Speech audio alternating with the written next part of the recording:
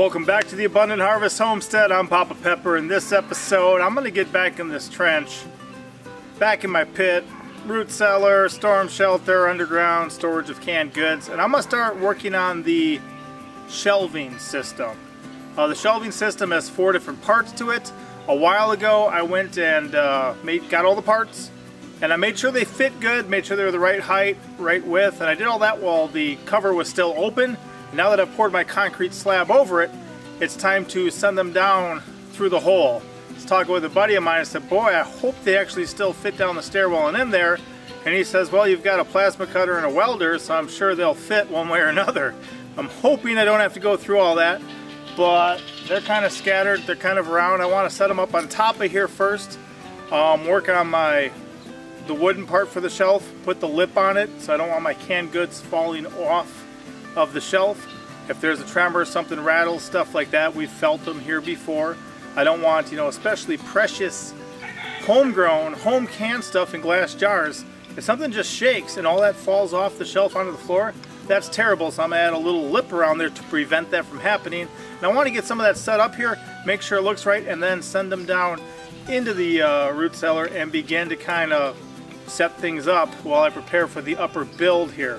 Still trying to think about the beams I'm going to use, if I get like 2 30-footers and a series of 20-footers, or how I'm going to build the upper level for the roof and stuff. But I'll play around with that. A lot of the other pieces I've already acquired and they're already here, so it's just a matter of putting everything together and having my outdoor kitchen on top of this thing that I can start using that root cellar below.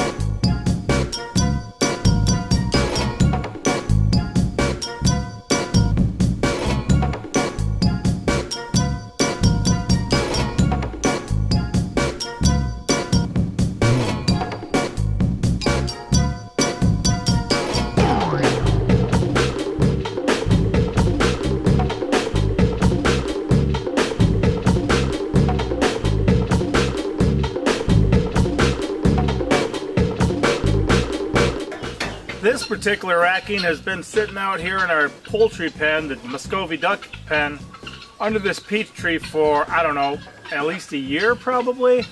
There was a swarm of bees that once had flown up into this tree, and I had put a ladder here and let my children just kind of climb up and take turns shoving their hand into the swarm of bees and just kind of checking them out on a level most people don't. When they're swarming, they don't have a hive to protect, so they're pretty chill. And you can actually do things like that, just like shove your hand right into the swarm and pull it back out without getting stung. And this was here from way back then. I'll have to disassemble it now and get it over there so I can reuse it for what I'm supposed to be using it for, rather than just having to hang out here for no purpose. And even that other stuff, I'm glad to have it on site. I'm glad I purchased it already, but then just to see it kind of getting buried in a pile of leaves, not ideal. So I'm gonna get this over there, sort my pieces, and then I'll rewind to look at a video to show me exactly how my plan was so that I can remember what I was up to, because this has been a lengthy project.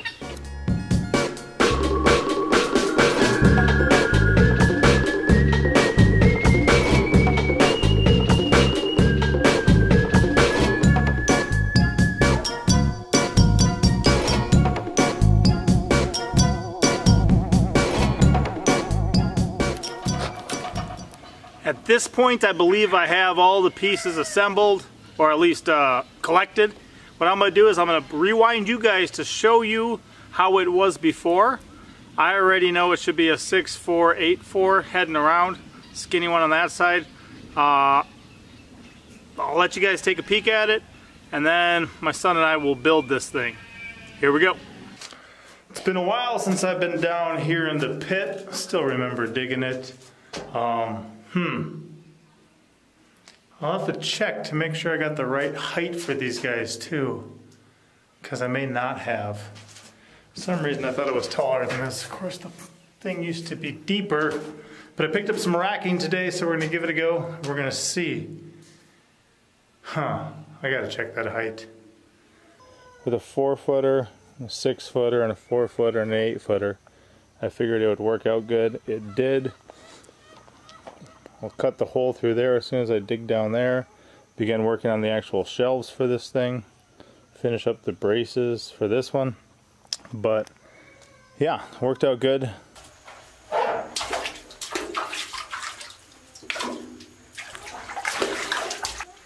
Yeah, right now my root cellar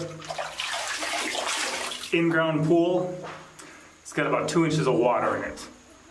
I got this project of putting in the shelves expedited, moved up on my priority list because I've got jars on the way. So thankfully I had an order placed before. Now some stuff is starting to come in, but I gotta figure this out. So here's what I'm doing. Yes, at the moment, you know, we're working in the rain, in the water. I'm also using wet lumber. But the goal is build up a couple of these, using my inch oak, pretty much cut them where they fit. I'm probably going to put a support piece underneath them all. And you can see I got a couple cut here for the top one. We'll put a support piece or two underneath them all to tie them together. And then I'm going to put a lip on here. I'm going to put a lip on the front and a lip on the back. And the reason is I don't want a tremor to come and have all my jars jump on the floor. That doesn't help.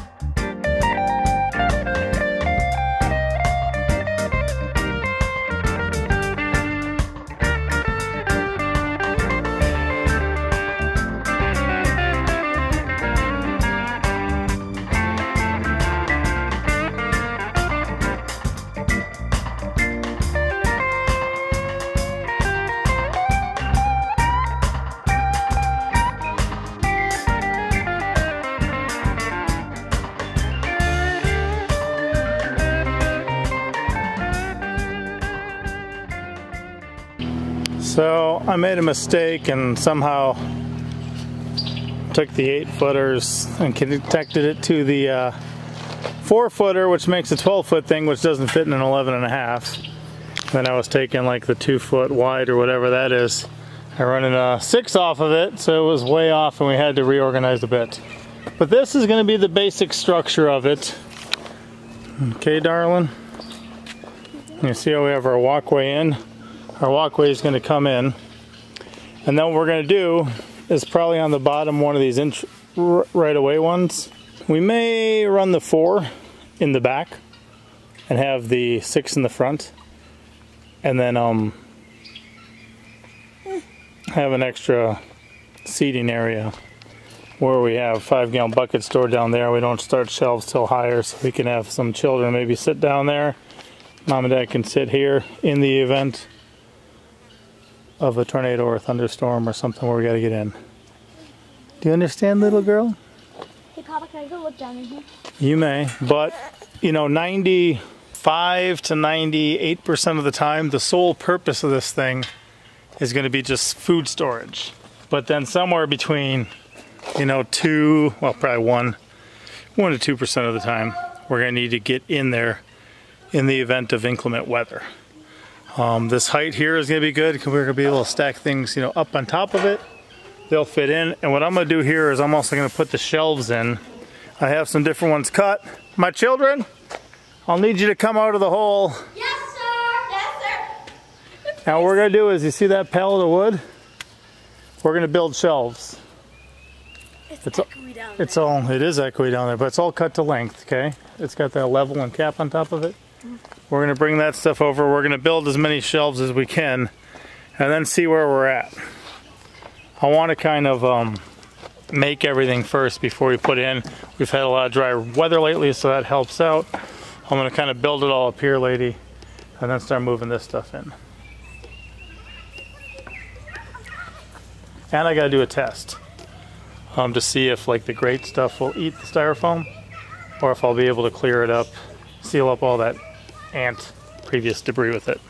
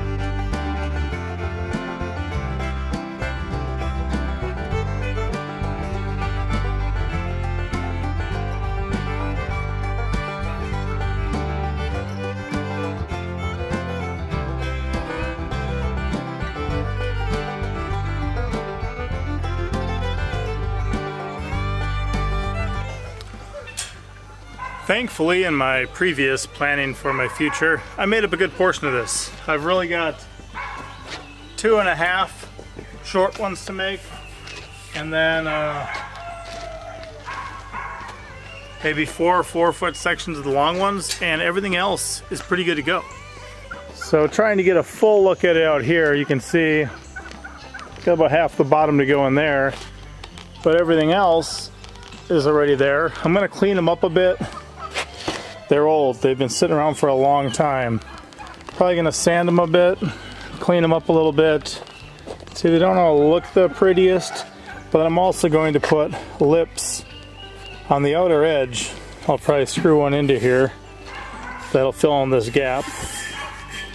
And then something on the back wall, something on the front wall, and something on the inside. So that way, like I said, things aren't going to be spilling. This 6-footer is skinnier than the rest, so I'm going to cut up some to fill in this, and then probably start with the sanding process. And these aren't exactly where they're going to be, all the heights of them. I'll make them where it makes sense for pint jars or quart jars or whatever it may be. At the moment, I'm just trying to make sure that every layer that I have available gets full. So cool thing is I actually took an amount of my boards, which were the support boards, which of course helped my family by holding up this concrete slab along with these trees. But I took some of those and crafted the inside spacing boards for a smokehouse and took them up to a friend's house because he's building a smokehouse. So not only did it help provide for my family and our food security in the future, but now for his too, same boards. But I'm gonna grab some of my boards here and just cut those to length. Probably some of the scrap ones over here too, because I had a number that were part of the support structure. So let's see if I can get these filled in.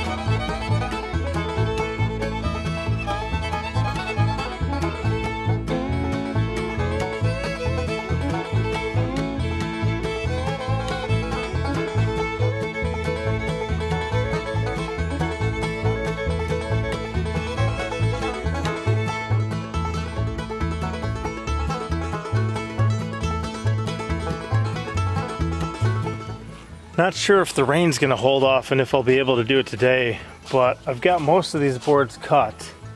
And then what I'm doing is building the lips because I want everything ready to go first. Here's an example of what I mean by the lips. I'm actually gonna cut this one in half, but just something on the front, something on the back, that way no jars can escape.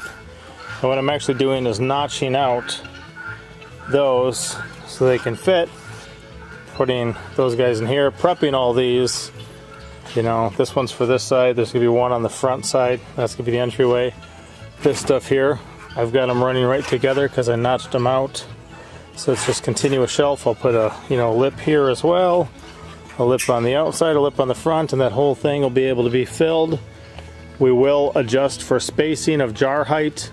I'm just getting them together, building the whole thing, notching them out. I'll build the edges and then get them where they're good to go. And then I'm gonna see if Mama Pepper has something she wants to take care of in here before we put them down. Yes, we are so close. And I'm so excited. All right, let me see if I can get this finished before I get rain or something.